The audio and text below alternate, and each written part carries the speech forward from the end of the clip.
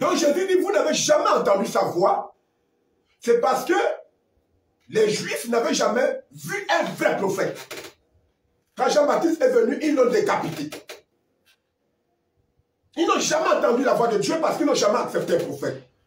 Parce qu'ils ne sont pas, voyez-vous, les Juifs, les pharisiens, les sadducéens, ce n'est pas l'œuvre des prophètes. C'est l'œuvre de la théologie. C'est l'œuvre des féticheurs. C'est l'œuvre des religieux. Ce n'est pas un prophète qui a engendré le judaïsme. Ce n'est pas un prophète qui a engendré le pharisianisme, les sadducéens, les éternels. Comme ce n'est pas un prophète qui a engendré le protestantisme, le pentecôtisme, le catholicisme, le branhamisme ou le christianisme, ce n'est pas un prophète. Ça, ce sont des Éphésiens 4 montés de l'abîme qui ont manifesté.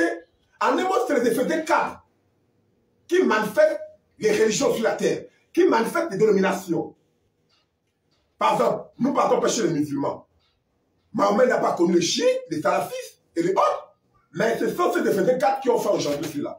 C'est-à-dire ceux qui se réclamaient de lui. C'était ceux qui se réclamaient de lui qui ont engendré cela. C'est ainsi ceux qui se réclament des prophètes qui engendrent des dénominations liées à ces prophètes, qui engendrent des religions liées à ces prophètes. Donc ce sont les Éphésiens 4 qui sont les vrais malheurs de la terre. Des Éphésiens 4.